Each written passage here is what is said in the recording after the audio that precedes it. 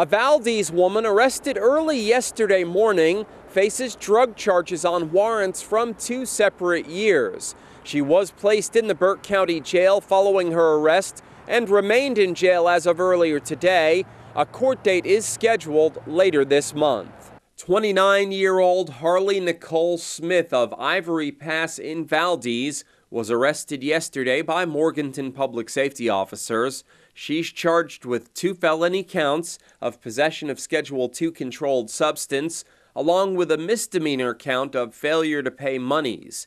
One of the drug charges is on a warrant from 2023. The other is from this year. Smith was arrested shortly before 1 a.m. yesterday and placed in the Burke County Jail under $8,070 total bond. She remained in jail as of earlier today. A first court appearance was scheduled Thursday. Her next district court date is set for March 25th. 41-year-old Todd Andrew Williams of Williams Loop in Morganton was arrested yesterday by Morganton public safety officers.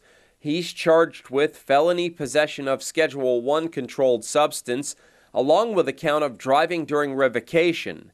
Williams was arrested shortly before 1 a.m. Thursday and was initially placed in the Burke County Jail under a 48-hour hold or until a judge became available.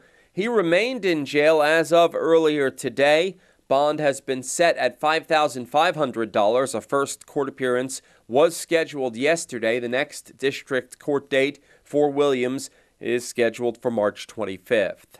35-year-old Kayla Marie Wisnant of Carbon City Road in Morganton was arrested Monday, also by Morganton Public Safety. She's charged with felony possession of Schedule II controlled substance. Following the arrest, Wisnant was placed in the Burke County Jail without bond.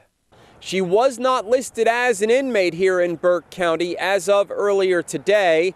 A district court appearance is scheduled for next Thursday, March 21st, in Morganton. Reporting from Burke County, I'm Rob Eastwood, WHKY News.